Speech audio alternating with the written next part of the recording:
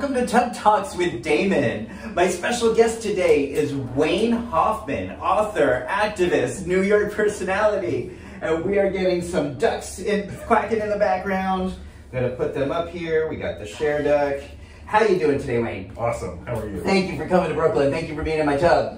It's great to meet you. It's great to meet you in your tub. You know, I think people don't always realize that sometimes I know the guests, but sometimes I'm just meeting you the first time, like jumping in a bathtub. And I always really appreciate when people who I don't know are like, yeah, I'll just come sit in the bath. That's the best part. Talk about life. So, good to see you. Good to see you. So first thing I'm asking my guest, Wayne, is what do you like most about your body? That's a tough question. So liking this body took a while. I spent a lot of time not liking things about it. I was never, when I was 20, I never felt like the right kind of 20-year-old. I was never the cute, perky twink. I mean, I tried, but it was never fooling anybody. And then when I got older, I sort of, you know, maybe I could have been a bear cub, but wasn't quite right. And I always felt like I was out of shape. I didn't have the right body. I was too fat. And it took a while to get over that. It took really, for me, discovering bears who looked at me and said, "We like that." And I was like, oh, okay, I can get on board with this. You like it, I like it. The funny thing is, I like this on other guys. I just never liked it in the mirror. So it took a while to get around to saying, yeah, actually, if I saw him walking down the street, I'd look at him. That took like 20 years to get to. Wow. So what age did you feel like you started to really embrace your physical form and all of your hair and shape? Probably late 30s. Yeah. Which makes sense because I always, even from the time I was 20, I was looking at guys who were 40 and over. That was really pretty much the cutoff, is 40 and over. And I was always going out with older guys. I was always chasing older guys. When I was, I think, 38, I met a guy who was my age, who had the same attractions for older guys, and for each of us, it was the same time we were interested in someone our own age. And I realized, oh right, this is the age where it starts. Now I finally hit the age where I find men hot. So it got easier. Like from 40, it got much easier. Now, when you were young, do you feel like there were people in the community directly who communicated that you, quote, should look different or not have body hair? Or was it more like this indirect media thing? It was both. So when I first moved to New York, I lived in Chelsea. This is back in the 90s, in the early 90s. Like 93. Okay. And when I would go out to bars, and I went out to bars a lot because I was 22 at the time, I didn't fit in those crowds. And meaning what? I felt like I'd go to a bar like, let's say G or Splash, and to go back a while. And the guys there had a certain look, they had certain kinds of bodies, they were certain kinds of clothes, and I wasn't interested in those kinds of clothes, and I didn't have that kind of body, and I was never gonna have that kind of body. It was never gonna happen. Did you find those bodies erotically desirable? No. Okay. So it took a while for me to find the scene I liked, and when I finally did, I'd find it in a place like Rawhide or the Spike. And those places I found the guys attractive, but there I was like 20 years too young to really get it. Some guys would pay attention to me, but for the most part, I was the kid hanging out in the leather bar, and not in a hot way. It was more like the tourist. I'm not gonna overplay it. I had plenty of fun. Like I got plenty of attention. I got more attention than most people deserve. But it's not about reality. It's about how you feel yourself. And when I looked in the mirror, I didn't feel like it was working. And I think when I hit 40, it's really when I started going, right, this is the person I was always meant to be. This makes sense. The beard makes sense. Going gray makes sense. Having a gut makes sense. Like, it all fits together. Wow. It took a while, though. Wow, okay. So by 40, you were able to arrive at really being able to look in the mirror and see your sexy beauty. Yeah, I know. Sometimes. Yes, sometimes. Sometimes. On a good day, yes. Sometimes. Okay, and now, mind you, through all this, I can hear my husband watching this and rolling his eyes and going, oh my God. Like, you walk down the street and people look at you and you're an idiot and you get more attention than you realize, and what are you complaining about? But again, it's not about reality. It's about, our perception. It's about what you see. Right? And so what I find it's so interesting, I've been working now as a therapist for over 25 years, most of that time with gay men. And just this whole, like you said, the difference between reality and perception, no matter what someone looks like. So the whole 25 years, I've had plenty of those guys, the splash boys that you would describe, that we would now probably describe as Hell's Kitchen twinks. And they look in the mirror and perceive disgust and disapproval the same exact way. This took a long time to realize. I mean, I started going to Bear Week about a dozen years ago in Provincetown every summer, and I still go every summer. I really love it. Because Bear Week is a place where, even if it's not all bears, it's a place where no one's going to give me shit for being a big guy. And I can walk down the street with my shirt off, and either people like it or they're not going to say anything. Right. But I remember many years ago, there was a big cluster of guys who came one year, who were these big muscle bears, like unbelievable bodies, really big, muscly, hairy bears. And they tended to know each other and dance together in a cluster at T-Dance. We called them the T-Monsters. They were these big, muscular guys. And some people really thought, they're kind of stuck-up assholes and they don't like the other bears. I said, you know what, the funny thing is if you talk to them, a lot of them also have problems with their own bodies. We look at them and think like, oh, come on, it's ridiculous. But that's not how they see themselves either all the time. Right. That oftentimes, I would say almost all the times, that when people are standoffish or appear snobby in a public social situation, it is often, if not always, because they are dealing with their own insecurities and fears. And they might not make sense to you. Right, because again, we're not talking about what's rational, we're talking about perception. Right. And I think one of the things we can do at this stage as gay men is really be direct with people of all ages and sizes about, like, let's see if we can align our experience, our perceptions with reality. Like, okay, so you're getting checked out by guys. When you walk down Chelsea, when you are in the West Village, you do get checked out. That's an objective fact, but that is not always your lived experience. And also, the turned heads occupy one part of your brain, and the other part of your brain are the nasty things people have said that just sort of stick in your mind. And I remember once being in a club, this is years ago, I was probably 22 or something, and I took my shirt off, and these two guys were walking by me, and one says to the other in a stage whisper, why is it always the wrong guys who take their shirts off? This was some random guy I didn't know, I didn't care about, a stranger. There's no reason I should have cared what he said. I didn't, quote, care what he said, but I remember it, like, very crisply in my memory. More crisply than I remember the guys who turned around and whooped at me on Commercial Street in Provincetown. Like, that sticks in my head. It's just how criticism goes. So isn't that interesting too? Yeah. That one negative comment outweighs perhaps the hundreds of really positive comments and feedback you've received, and how selective our minds are in terms of that. And again, this is why I think that in many ways right now, this is such the ideal time for us to be challenging those notions and think about what we're thinking about, so we can have greater levels of joy and connection and pleasure, and not say hurtful things. Because when you say that, like when you heard that comment that the guy said, what I hear is like, oh, well, that's all fear. Like, he's afraid to do that. And instead of going within and acknowledging, are you okay? Yeah, I just don't want to squish you. Oh, you're not. Oh my God, don't worry about squishing me. I'm tough. Tougher than I love. Instead of thinking about these things and going introspective with those things, he projects his fear outwards. The logic is, well, I can't take my shirt off. I feel like I have a hideous body, so you better not do it either, because I'm not allowed to do it, so you better not do it. There's some kind of, I think a lot of times with gay men, there's a notion that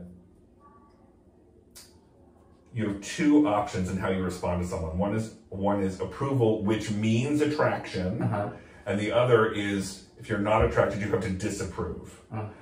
So there's no notion that, well, no, I don't want to have sex with you right now, yet you look great. Or maybe you're not my type, but really, who cares? Like, good for you, you look terrific. Or I see you've been working out and you want to get more muscular. That's great. Or I think you wanted to lose weight and you did, and congratulations. Or you decided you didn't care about losing weight and good for you, or anything. But the notion that we have to pass judgment one way or the other, yes. that there's nothing neutral. And it's one of the things that I liked at Bear Week the first time I went. I'm a bear. I like bears. I don't exclusively like bears, but I do like bears. But it doesn't mean I want to have sex with every bear I see. Mm-hmm. I mean, 75%, but not 100%. Uh-huh. But at Bear Week, there does seem to be an acknowledgement that, let's say someone else takes their shirt off at tea dance or on the street. Mm-hmm.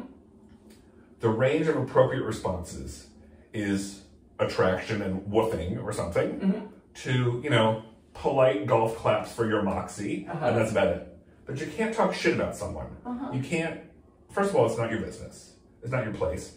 And the world outside Bear Week is shitty enough sometimes. Yeah. So, like, that's a place where you don't have to love everyone, you don't have to be attracted to everyone, but you can't talk shit about someone, and you can't slam them, and you can't body shame them. Like, not for 1 week in one city, none of that, please. Yeah.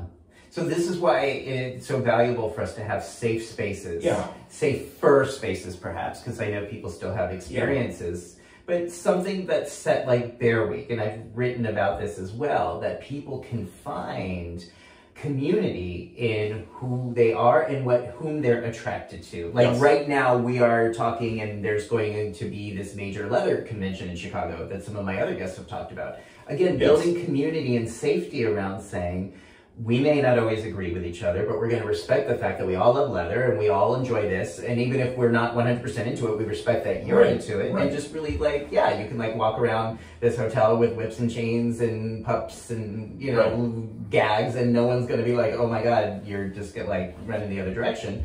And you don't have to be into it. Right. But if you're not, like, just don't yuck the yums. Don't yuck my yums. Don't yuck the yums. Which I think is a good thing to practice no matter what, but I think is especially valid and true and more the norm at Bear Week or IML, yeah. or specific kind of, like, weeks that people gather for with intention. And, you know, I had a discussion at Bear Week a couple years ago, because the past couple years during the pandemic it's been a little different, but mm-hmm. Bear Week has gotten broader in the people it draws in Provincetown. I think this is true of bear spaces in general, but certainly Bear Week in particular, in that a lot of people who maybe don't identify as bears have started going. Mm-hmm.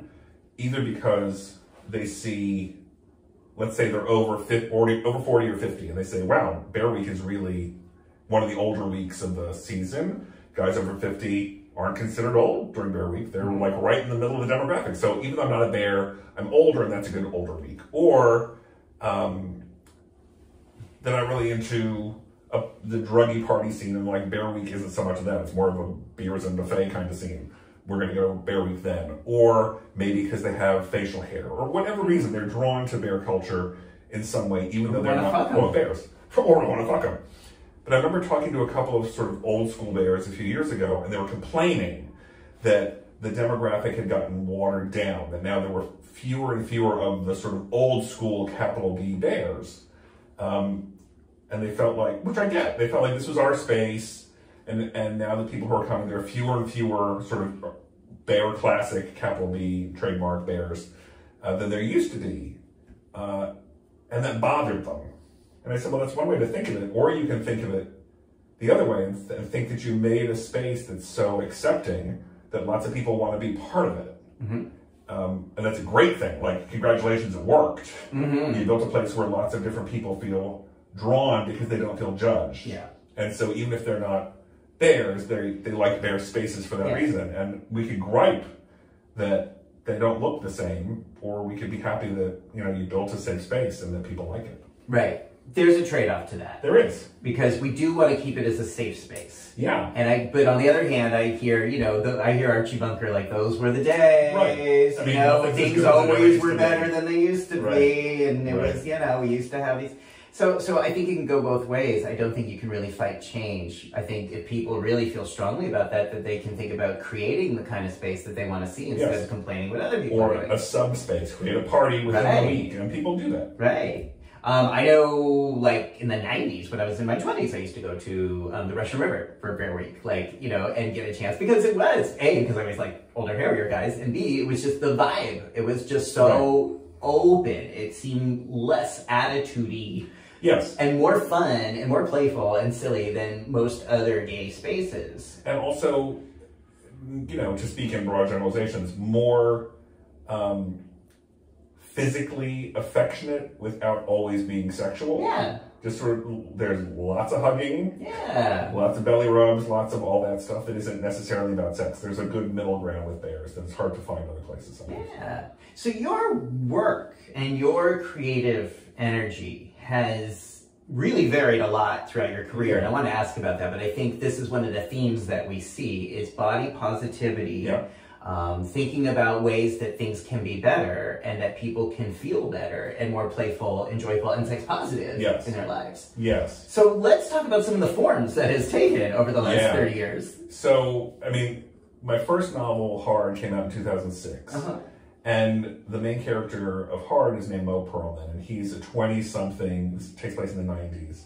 He's 20-something, a grad student, aspiring journalist, which is kind of who I was at the time. It's often the case with first novels. And he's trying to wrestle with his own body image and also getting eye rolls from people around him who are going, you have sex all the time, what are you complaining about? But he hasn't found a place where he feels comfortable. And at this point, bear culture is a really brand new thing that he's kind of vaguely aware of, but he's not part of it. By the time we get to An Older Man, which is my third novel, which is a sequel to Hard, it's 15 years later, and he has now found his place in beardom, and the whole novel takes place at Bear Week in Provincetown, where the issue he's dealing with is no longer body image, but it's age. Mo is used to being the 20-something guy chasing after guys in their 40s and 50s, and now he's in his 40s. And the trouble is that a lot of the guys he's looking at aren't looking back anymore, because now he's aged out. A lot of the daddies are looking for someone younger, and he's their age, and he's not the cute young thing anymore. And during the course of the novel, a cute young thing starts pursuing him, and he doesn't know what to do. Why would he be looking at a guy in his 20s? He's never looked at guys in his 20s, even when he was in his 20s. And now he's faced with this young man in front of him who wants him, and he's trying to figure out how to process the fact that this young man's attracted to him because he's getting older, even as he feels like his getting older is changing his whole erotic life. It's reshuffling the deck in a way he's not in control of completely, because you get older whether you like it or not, if you're lucky. Right. So does this mirror your own experience? I mean, there are pieces of it that do. So the Mo Perlman isn't me, but the things that he's dealing with are things I've dealt with and people I know have dealt with. And I remember when I was 20, I was living in DC and I met a guy in a bar. I was cruising him so shamelessly, it was ridiculous, that he was laughing at me because it was like a cartoon version of cruising. He was 40. And he looks at me and he goes, "It's okay. I used to be you." I said, "What do you mean?" He said, "I used to be the 20-year-old looking at 40-year-olds. I said, "Great. Let me be an anthropologist for a second. What happens to me when I turn 40? He said, "It's one of two things. Either what you're attracted to is older guys, and when you're 20, they're 40, and when you're 40, they're 60. Or you're attracted to age difference, and when you're 20, they're 40, and when you're 40, they're 20. He said, "You gotta wait and see." In truth, it turns out it's not actually, at least for me, such a stark dividing line, because what I found is that as I've gotten older, my tastes have gotten broader. Yes. The guys I'm looking at are still older. They're still 15, 20 years older, but they're also sometimes 10 years younger, 15 years younger, and occasionally my own age, which is a really weird thing. Yeah. That didn't happen when I was younger. I never looked at guys my age when I was in my 20s or my 30s. It just never happened. Yeah. But yeah, that was sort of my anthropology experiment. Wow. How does this work? You tell me, like the ghost of Christmas future. You tell me. Yes.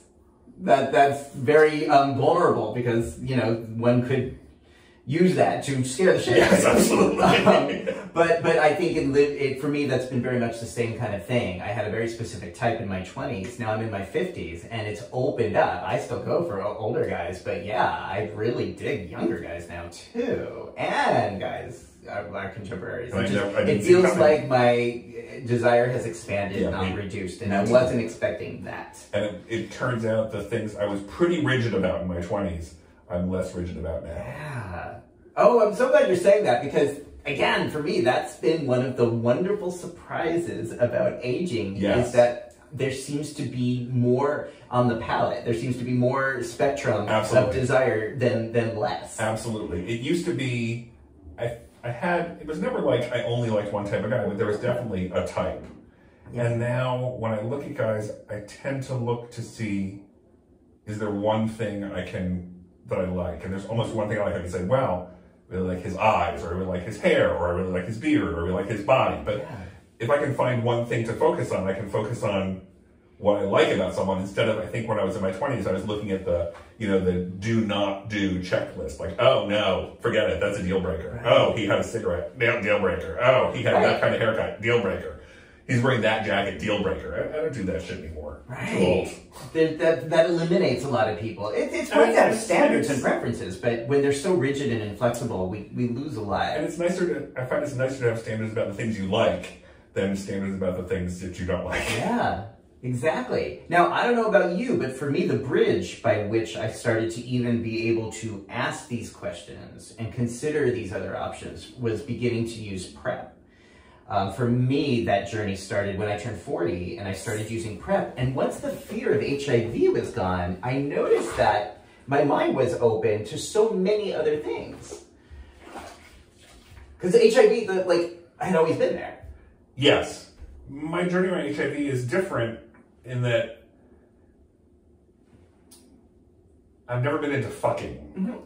And so that was never, condoms, barebacking was never an issue to me because I didn't do either. Mm-hmm. So when I was in my 20s, this goes back to the 90s, even when I was a teenager in the late 80s, my paranoia was around oral sex because there's paranoia about everything at that point. Yes. Eventually I got over that paranoia about HIV and AIDS. Around HIV and AIDS. Eventually I got over that. Mm-hmm. So that wasn't about PrEP for me, it was about getting over that and realizing this is not a big risk. How did you learn that? How did you get over that?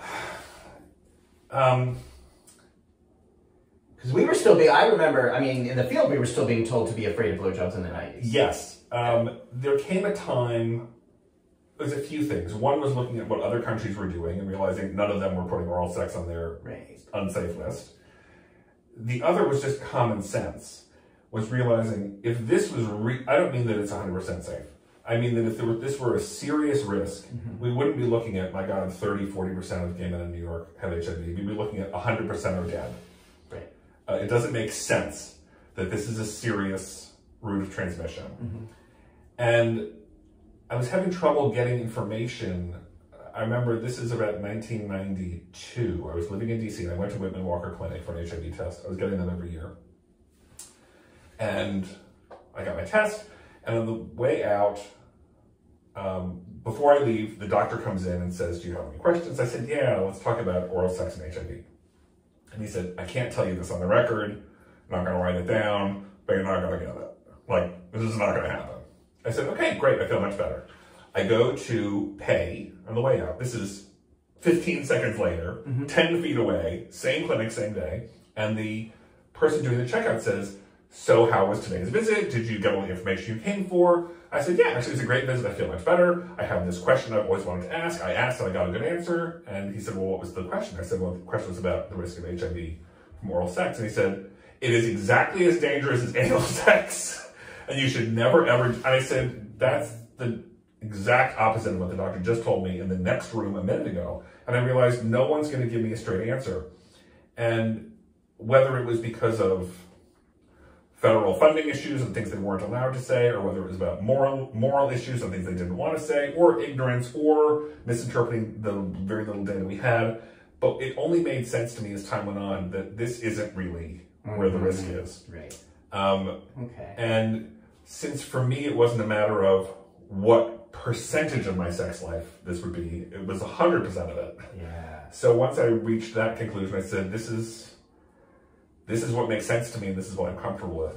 If I'm comfortable with it, I'm comfortable with it. Wow. So the logic, the rationality. And years of observing and saying it doesn't make sense. The notion that this is risky doesn't make sense. I'm observing the world around me, and it doesn't make sense. Wow. It was kind of like looking at the beginning of the COVID pandemic, when people were honestly trying to figure out what the risk was. Do you need to wash your groceries? Do you need to wash your mail? Do you need to wear gloves on the subway? Is it about droplets? Is it about aerosol? And at the beginning, it really was a question. Right. Then, once it seemed pretty clear, again, not foolproof, but pretty clear, we relaxed a little bit. Not that we let our guard down, but that we kind of knew, oh, when we're outdoors, it really doesn't matter that much. Mm-hmm. And if we could start having friends over again, as long as we sat outside, 6 feet apart, on the porch, in the open air, we didn't have to never see our friends again. We learned the important thing is we shouldn't see them indoors. This is before vaccines. But it took a while. But once we realized this is what seems like is really happening, now we can build rules that seem like they make sense and that we're comfortable with. Because we have information. That's how I felt around HIV. It took a few years of observing to see what's really happening, what's really not happening. And then saying, this is what seems like the truth to me. Right. And based on that truth, this is how I'm going to live my life. And then once you got that, once that really became clear in your mind, what did that do for you in terms of feeling like you had the agency to explore sexuality and play with people of different ages types? Or it didn't mean that much in terms of practice. It meant that much in terms of anxiety. Because I was already doing a lot of this stuff. But once the anxiety was gone, what did that? Anxiety was gone. It was just like, it was just being able to focus on the pleasure of it. Yeah. And not having sort of the constant sort of Damocles hanging over you. Realizing it's not actually there. I mean, there are plenty of risks. There are plenty of dangers. There are plenty of other things going on besides HIV. But that one was the big one. And at a certain point, I said, it's actually not looming over me. Which is how, yes, friends of mine who were into fucking felt with PrEP. Right. There's a similar moment of, okay. And I remember when PrEP came out, talking to those friends saying, we don't know yet, because it's new. We don't know yet how effective it is, how long it lasts, what the side effects are. So like, hooray, hooray, hooray. But be on your guard for a couple years until you see data come in with facts. Like we've seen trials, but I want to watch how the world works. And then once I saw that information, I said, okay, now I trust it. Because, you know, I don't want to get my hopes up too much, because we've seen people get their hopes up about HIV treatments before that turn, same with COVID, where things turn out to be disappointing once they hit the real world. But I think that between PrEP and treatment is prevention, between those two things happening basically at the same time, that's a new universe in terms of HIV risk and anxiety. Yes, and again, where I think one of the opportunities that leads us to now is to, especially those of us that were terrorized by that fear for decades, is to be more open. I've seen people open up and again, kind of rethink a lot of the things we're talking about. Like, okay, I say I have a type. I say I have this type, or I only want to do this, or I won't, you know, fuck anybody with a bad sweater. But, you know, is that true? If I've questioned everything else, can I question these things as well? And can I maybe think about some of the limitations I'm placing in terms of the way I'm organizing information? Well, hopefully, this is what I think is the it's amazing thing. It's about thinking. Thinking about what we're thinking about. And thinking about sex, like, thoughtfully before you do it. Helps you decide what you want to do before you're faced with it. Or because when you're faced with it, down. That's the worst time to make a decision. So that is not the time to go through your consent checklist. It's really to think about that ahead of time. So again, so much of your work has been about sexual rights, sexual health, sexual advocacy. You were fighting in pro-choice movements throughout the 90s. I mean, today, as we're recording this, you know, we are getting closer and closer every day to Roe versus Wade being rolled back in this country. But this, people don't remember, you and I were doing this, fighting this in the 90s. This is not necessarily new to today. We were fighting this fight in the 90s. So tell me what that looked like for you. So in the 90s, in the early 90s, I was living in DC. And I was part of a group called Church Ladies for Choice. Now, of course, there was Church Ladies for Choice in New York. We were the DC chapter. And what we would do, if you don't know, is we would dress up like church ladies in church lady drag, and we would go, most often, defend abortion clinics and go to pro-choice rallies. We did other things too, but primarily pro-choice with abortion clinics. So in, I think it was early '93, Operation Rescue, the anti-abortion group, targeted DC.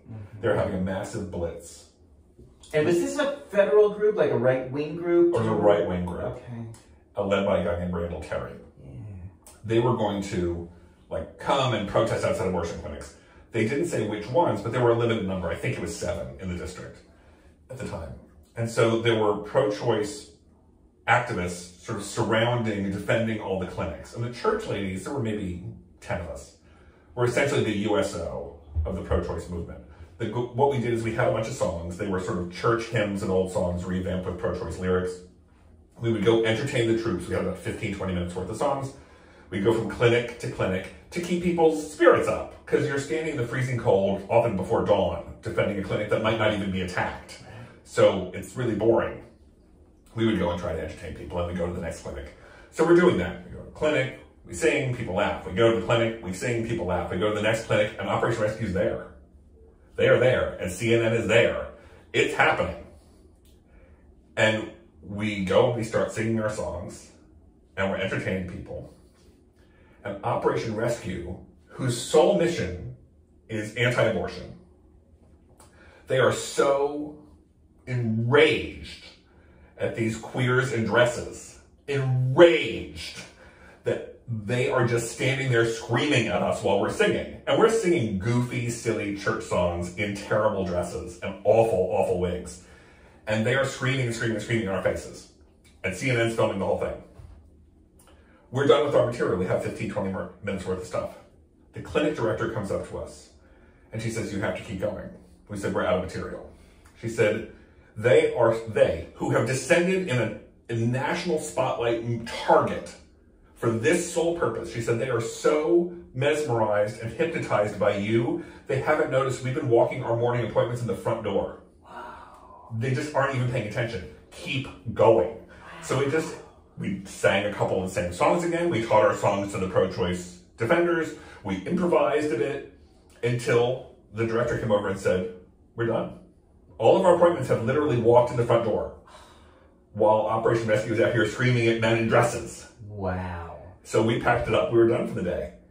And I come home. My sister says, "Were you on CNN today in a dress?" I said, "I guess I was." I said, "What were you doing?" I said, "Defending abortion clinics." That's what I was doing. It's beautiful. It was a great moment. Did you ever feel like you were being physically threatened? No. They really just wanted to scream.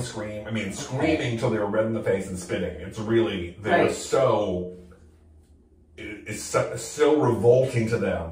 These gay men in dresses. But they didn't physically threaten you. No. Whereas today I feel like that's so much more, the MO is to physically threaten or hurt people. 30 years ago, I don't remember there being as much violence. No, this was mostly just venting anger, but it was, yeah. Well, it was bizarre that it wasn't like they came to gay pride. They were there to shut down an abortion clinic, and they just couldn't handle the fact there were guys in dresses. Wow. Now, people might be thinking, "Wayne, you're a gay man. Why would abortion rights matter to you?" What's the segue? Because having autonomy over my own body is the essence of being a gay man. And because gay rights... Say it again. What's the segue between abortion and gay rights? Having autonomy over your own body is the essence of being a gay man. You hear that? All right. You don't have a gay movement without two things. Without sexual liberation movement and feminism. Without the two of them, there is no gay rights movement. Those two things are the core of the gay rights movement. Because feminism is about... It's about having control over your own body, your own sexuality, and having your own say-so about what you do, regardless of what gender roles you might fit into. And for a lot of people, the issue about being gay is actually has to do with gender, is defying gender expectations, or not living up to gender expectations. So the notion that I, as a gay man, have nothing to do with feminism is ridiculous. Of course, part of the reason laws are against me is because I'm not acting the way a man is supposed to act. And restrictions, societal restrictions and cultural restrictions around masculinity are just the flip side of those around femininity. They go hand in hand. So yeah, no, feminism is the core of it. Beautifully stated. Always have. Thank you for speaking to that, especially now. I think people are getting it maybe today. Yeah, you got it. I mean, because they're saying Roe versus Wade is gone, so is gay marriage. By the way, there's so doing this bathtub thing always reminds me of remote control on MTV, because it's like, all right, there's people coming in and up the stairs and you're going to hear them in the background. That's the way it is. But that was the idea, that we are interconnected. Feminism, gay rights, racial equality, voting rights, these are all the same. This is what they call now intersectionality. Yeah. We were often practicing just, to me, it was just like, it was unity, it was community. I remember I had an advisor in college who I took a course in gender and sexuality from her. And we touched on race and class and sexuality. And it was a lot, because a lot of very heavy stuff that we were talking about. At the end of the semester, she said, I think a lot of you are feeling overwhelmed, like that there's so many things to worry about. There's so many battles to fight. There's so much wrong to be righted that it seems overwhelming. Mm-hmm. This is before we talked about the word intersectionality. She said, think of it this way. Think of it like it's a hammock made of a web. You don't have to attack every strand, but if you attack a couple strands, you can weaken the whole thing and it can collapse. It's like, just focus on the parts that you feel like you can make the most difference on, and you'll destroy the entire web, which was a great thing. It meant that you didn't have to worry about doing everything all the time, that you could really focus on something and its positive effects will ripple out. It doesn't mean you should ignore other things, but you should find the thing that draws your passion the most, that is going to energize you the most, and go for it. Right. And whatever piece of that web you destroy, great. And to recognize, which I think people do today, especially younger people, that gay marriage, abortion rights, Black Lives Matter, we are all talking about the same base, the same thing here in different ways, but these are also, they go together, they're all so important. Well, also, I mean, it's hard to remember if you're not, old like me, but forget gay marriage. Like us, because we're the same age. I'm the older man, 4 months older. Yes. Gay marriage aside, this is about sodomy laws. Like, this goes to the core of everything that undergirds the entire gay rights legal framework in this country. You had to get rid of sodomy laws to make anything else possible. Otherwise, you were legalizing criminals to do things. It didn't make any sense. That's where I think issues like abortion and choice really come at us. It's not just that, yes, the Supreme Court can overturn things that seem like settled law. That affects marriage. But really, they can overturn precedent around bodily autonomy. That's sodomy laws. Right. That hits, first of all, it hits everybody, but also, as we know, sodomy laws were never evenly applied. Right. Even when they were technically relevant to everyone, they were really only applied to sexual deviants for the most part. I mean, in sodomy, we think of as like oral sex, but sodomy in the legal definition is really any kind of penetration. It's a very open term, selectively enforced against gay men, and I think sometimes people under 40 don't realize that this was something that was practiced and enforced in the 70s and 80s. I mean, up until I think the 90s, right? When Willie Brown started to... And it gets even broader and broader than that. I mean, I remember this was in the 90s when I worked on Policing Public Sex, the first book I worked on in 96. I had gone to Providence, Rhode Island to speak. They invited me up. The gay community there was having an issue with police. There's a public park, I'm not going to remember the name, but if you're from Providence, I'm sure you know. It's a park in a nice neighborhood that at night was a cruising ground. And some of the local gay groups had gotten together with the police, because the police were cracking down on cruising. And the gay groups had gotten together with them and said, oh, of course, we're all on the same side. We, too, believe that public sex is a bad thing. Why, I don't know. Because your kids could accidentally stumble across people when they were going through the bushes at midnight alone for some reason. But they agreed. We all agree that we don't hate the good gays. We only hate the bad gays who have sex in the bushes. So we're going to go along with this police campaign to clean up this park. So with the approval of the gay groups, the police started going around during the day and ticketing people who were, let's say, picnicking or playing volleyball. Because those were things that were, about to lead to sex in the bushes. Their problem, the cops, was basically gay people existing in public. Right. And the gay activists had thought they were on the same page. Like, yeah, we don't want people fucking on your porch when you're upstairs asleep. But the police were like, yeah, we don't want you even having a picnic in the park. We don't want you here at all. So when we talk about sodomy laws, it's about criminalizing a whole class of people. And once you have that, you can just branch out from there. It's the same way the public sex laws were applied in New York City in the 90s when I was working on policing public sex. Things that were not illegal under the health code, like masturbation, solo masturbation, which has nothing to do with HIV transmission, zero, absolutely zero to do with it. They would close places down for allowing masturbation because it might lead to sex. So even though it wasn't prohibited, it was effectively prohibited because it might lead to something that was prohibited. I mean, so this is where sodomy laws are creepy crawlies that go out in every direction. They've got to be fought. And this is where having autonomy over your own personal body is paramount. I mean, that is why the Stonewall riots began, right? Because people were gathered in being gay and affectionate and dancing in a space that could lead to sodomy and sex. It absolutely could. And that was the basis for raiding. Dancing so often does lead to that. Yep. We all know that. I mean, we've all been in parties. Yeah. So this is why we cannot go backward. This is why we cannot and we have to see that abortion rights and gay rights and Black Lives Matter are the same. They're all connected. Connection, yes. Okay, so you're trying to like segue to your recent book, and so much of your work I want people to learn about, know about, but your writing is also really amazing and encapsulates a lot of these issues. Your most recent book is The End of Her. The End of Her is nonfiction. It's nonfiction. So this is really your life, really your family. It is a true crime family memoir, and it is connected. Watch, I'll connect it. Okay. The End of Her, Racing Against Alzheimer's to Solve a Murder, is a story about me trying to solve the 100-year-old murder of my great-grandmother while I'm watching my mother decline from Alzheimer's. What's the connection to all this activism? The murder took place in 1913 in Winnipeg. My great-grandmother is a new, very recent, just a few years, immigrant from Russia. She's living in the Jewish neighborhood, the Jewish immigrant neighborhood of Winnipeg, which is sort of like the Lower East Side of New York, the north end of Winnipeg at that time. In a neighborhood where anti-Semitism is a huge problem. And anti-Semitism and anti-immigrant feeling almost certainly had a role in her murder, which was unsolved for a century until I tried to solve it now.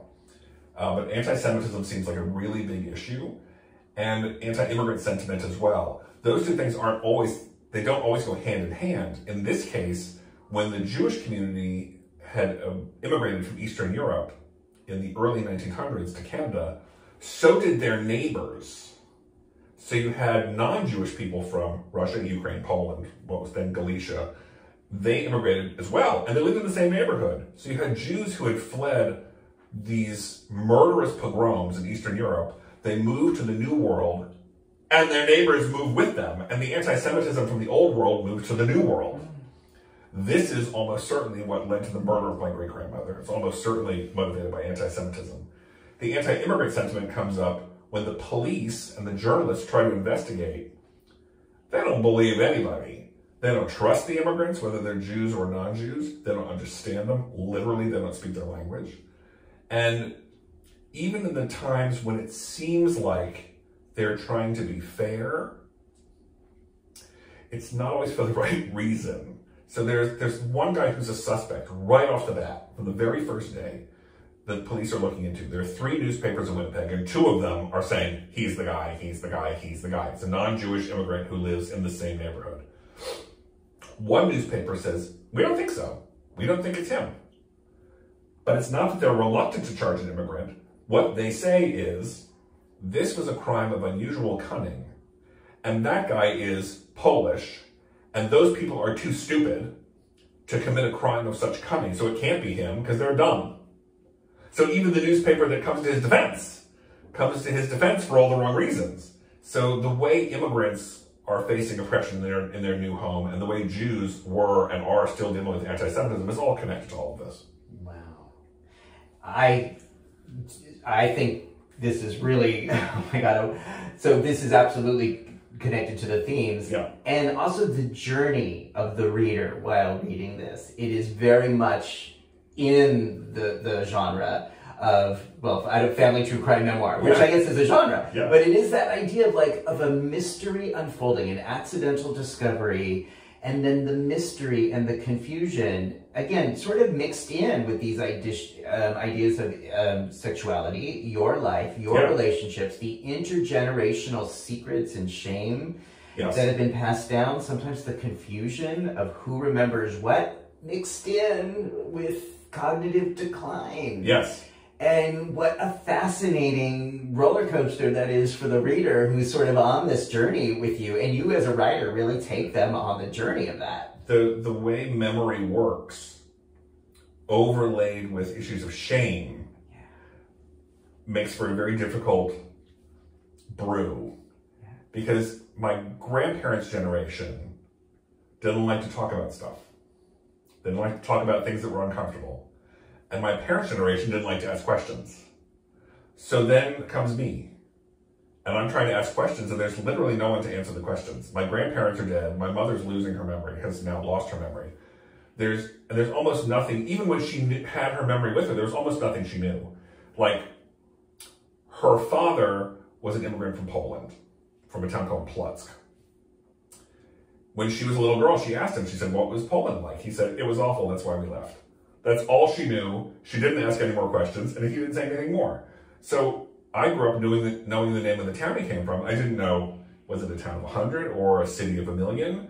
Were they middle class, working class? What did they do? How big was the house? Like, what was it like? Were they taken out in the fields and shot? Did they run the town? Like, what was it like? No answers. I went myself a decade ago to that town to try to learn more, which is challenging because anyone who had the answers was actually taken out in the field and murdered during the Holocaust. So there's a rupture in memory for a lot of Jews where things from the old country, if you didn't know them, you now can't ever know them because the people who did know the answers either have since died or were murdered. Those are kind of the two options. So trying to rebuild a family history through memories that didn't exist is a real challenge. But this book certainly walks through the steps of putting that together. Yeah, I tried. It took me 10 years. Wow. Okay, so The End of Her, which is available online. On Amazon, everywhere. Paperback, Paperbacks Kindle, audiobook, everywhere. Interesting. So, Wayne, you have been in this fight, you have been active, you have been out, you have seen changes over these last 30 years. We are in this moment of history, a really difficult moment for me. I'm just going to speak for me. A difficult moment in history compared to any other time in my 51 years. Given what you've seen, given what you've been through, given what you've witnessed and what you've been active for, do you find reason to be, if anything, what gives you hope or reason to carry on, or think that do you think we're going in a good direction? And if so, what makes you think that? I think it depends on how far back you pull the lens. When I pull the lens back to the world, there are lots of terrible things happening.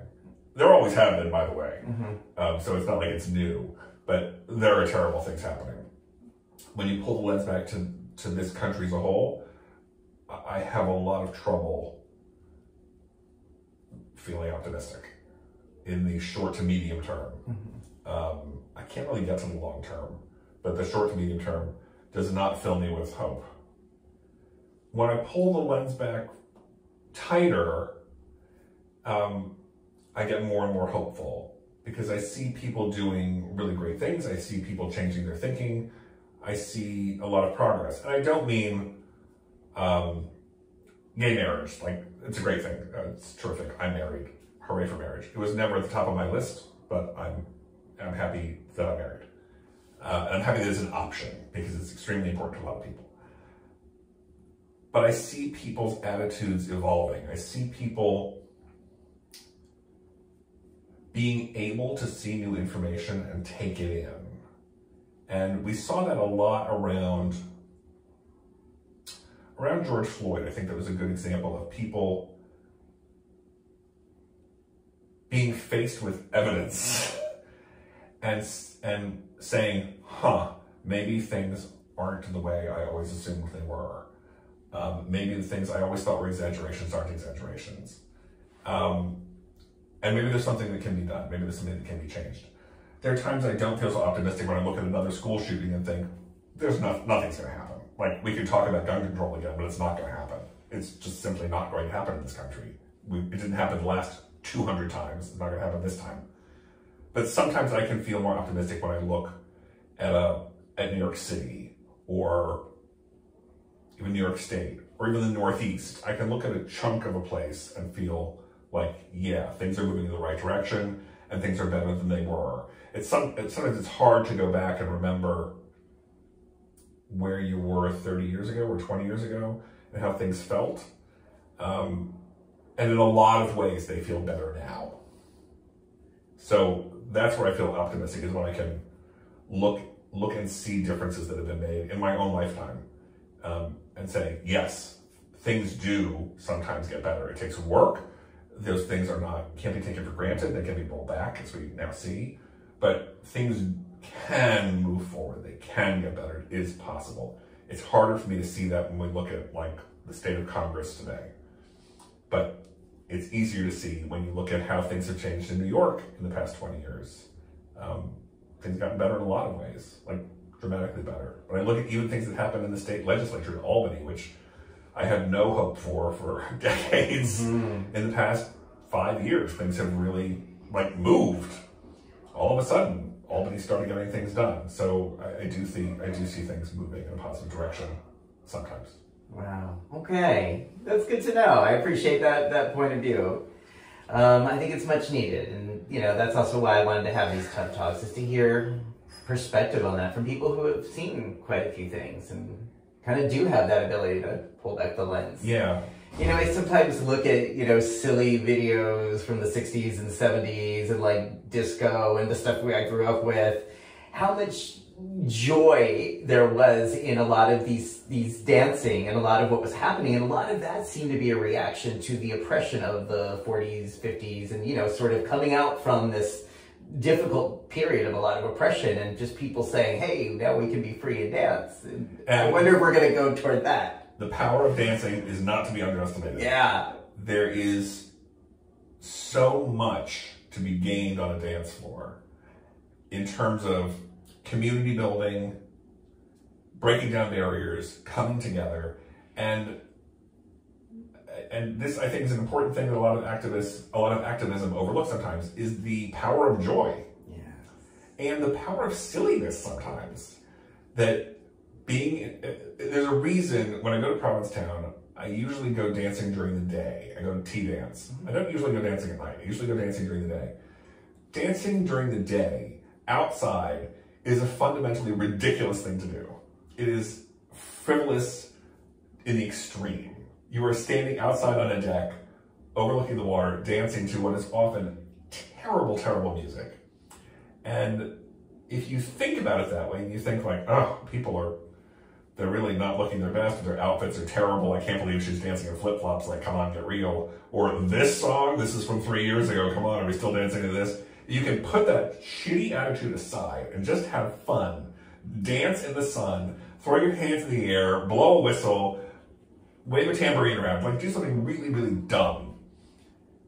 It is healing, the healing property of having an hour where you don't take anything seriously except having fun is really essential, because otherwise, if all you do is focus on the hard work that needs to be done, which there's a lot of, if that's all you focus on, that's like a recipe for, I think, burnout and depression. There has to be that moment of release. That is not a moment away from activism. That is activism. Yes. Dancing a tea dance is activism. It can't be the entirety of your activism, but that is essential. Do something silly. Have fun. Yes. Enjoy the people around you. Otherwise, what are we doing this for? Yes. I have always said, I believe mental health and pleasure is resistance. Yes. It's not just because it feels good, which it does, No, but it's also political resistance. It is. Pleasure is political. Yes. Get in the bathtub with a stranger. Yes. Yes. Oh, I love that. On that note, thank you. Thank you for those perspectives. Thank you for those words of wisdom.